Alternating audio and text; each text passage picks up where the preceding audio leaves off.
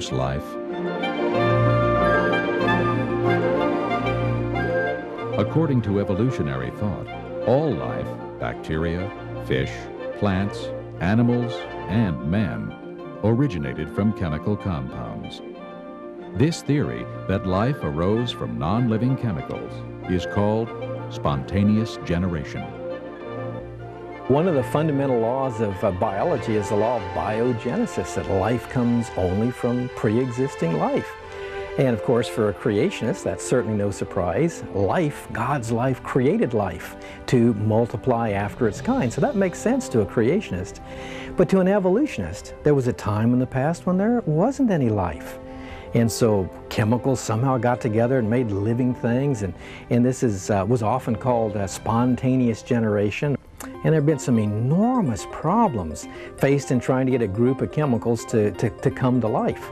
A few years ago, Stanley Miller did a famous experiment. He took some simple materials, some methane, some ammonia, some water vapor, zotzed them with an electric spark to simulate lightning flashing back and forth in the atmosphere of the ancient Earth, and in just a week, he got amino acids, the building blocks of protein. And that was hailed as almost making life in a test tube. And that was one I used when I used to teach evolution. But I took a look at the rest of the evidence. And there are three problems with that brilliant experiment. One, he had the wrong starting materials. Two, he used the wrong conditions. And three, he got the wrong results. Other than that, it was a brilliant experiment. The Miller experiment assumed an atmosphere of methane and ammonia, gases that could not have been present in large amounts because the ammonia would be decomposed by ultraviolet light, and methane should be found stuck to ancient sedimentary clays, but is not. Miller also left out oxygen because he knew that oxygen would destroy the very molecules he was trying to produce. But as deep as we dig, we find oxidized rocks, suggesting an oxygen-rich atmosphere. The Earth did not have a reducing atmosphere, say an atmosphere of methane, ammonia, and hydrogen that was suggested in the Stanley Miller experiment. The Earth never had such an atmosphere. The geology is now clear. There is good evidence that the Earth has always had oxygen in its atmosphere. Now that would absolutely preclude any evolutionary origin of life. Miller also used the wrong conditions. He used an electric spark to combine the gas molecules. The problem is that the same spark that puts amino acids together also tears them apart, and it's much better at destroying them than making them. The problem was the chemicals put together, the amino acids in the flask, would also be torn apart by the very spark that put them together. Miller knew that as a biochemist, and so he circulated the gases, trapped out the molecules he wanted using a well-known biochemist trick, but that would be cheating, because you were supposed to say this is how life arose before there was any intelligent design to preserve these molecules from that destructive force. Wrong conditions. Then he got the wrong results. The main product of the Miller experiment was tar, a nuisance in organic reactions. Trace amounts of several amino acids that make up the proteins in living things were also produced. The problem is that Miller's experiment produced both left-handed and right-handed amino acids. Only left-handed amino acids make up the proteins of life, and just one right-handed molecule prevents their production. What Miller actually produced was a poisonous brew that would destroy any hope for the chemical evolution of life. You might say, well, if what I've just said is true, what about all the evolutionists that believe in this? Well, interestingly enough, the evolutionists would agree with me. There was a time I was at a debate at San Diego State University. I was just in the audience, but two friends of mine, Dr. Henry Morris and Dr. Duane Gish, were doing the debate for the creationists, and at the end, someone in the audience noted, "Ladies and gentlemen, we're privileged this evening. We have in our audience Dr. Stanley Miller." And Gish had explained why Miller's experiment would not produce life from non-life. And so the person asked Dr. Miller, "Would you like to respond to what Dr. Gish said about your experiments for chemical evolution?" And Dr. Miller said, "No." He hasn't believed in that for decades. He knows all of those same problems. I would say this: any theory on the origin of life on the Earth, or any other planet as far as that's concerned, is a fairy tale.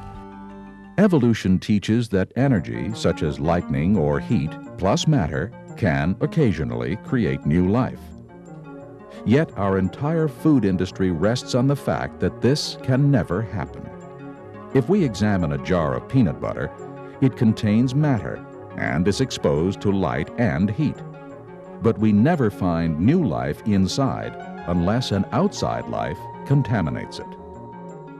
If the theory of evolution was viable, then I should occasionally, by subjecting this to energy, end up having new life. Now we go down to the store, and if I open this jar of peanut butter, maybe not often, but on some occasion, I should find new life inside. And so when we open the jar of peanut butter, we look in there, there's no new life. And aren't you glad, okay?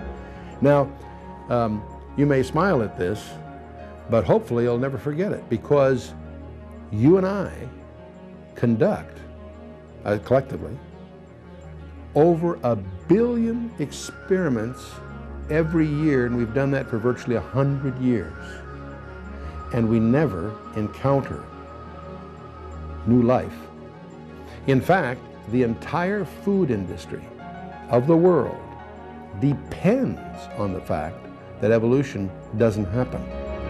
The case for chemical evolution only weakens when we consider that long chains of specific amino acids, all in exactly the right position, are required to form the proteins of life.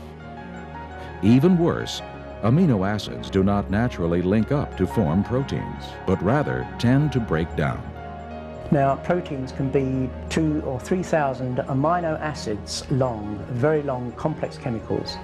And they're very much like a computer program.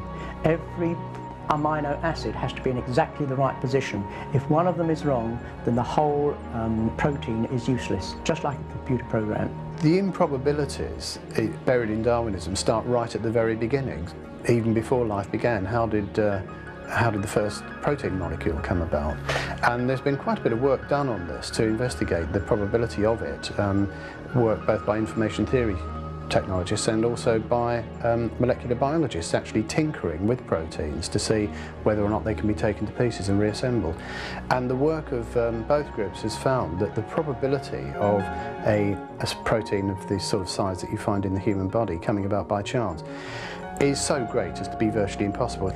It's something which is, yes, it is possible if you have eternity at your disposal, but Darwinists just don't have eternity at their disposal.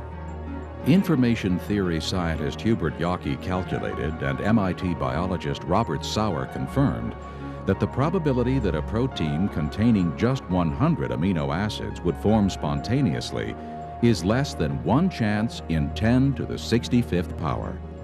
An event so improbable that it could be compared to winning the state lottery by finding the winning ticket in the street, and then continuing to find the winning ticket in the street every week for 1,000 years. The origin of the very first animal life out of ordinary complex chemicals is so large that no evolutionist has ever been able to overcome it, and it is one of the biggest barriers to the theory of evolution that I know. Even if proteins miraculously formed, we still are not close to producing life. The simplest living cells require thousands of specialized proteins in order to function. A number of scientists have tried to calculate the probability of life arising by chance. Sir Fred Hoyle, a British mathematician, using a supercomputer and the assistance of graduate students, estimated only the origin of the proteins of an amoeba, 2,000 of them, arising by chance. He estimated that the probability that the proteins of an amoeba could arise by chance is 1 chance in 10 to the 40,000th power. A probability of 1 chance in 10 to the 40,000th power is absurdly small. To illustrate this, consider the probability of snatching a particular atom out of the entire universe is 1 chance in 10 to the 80th power.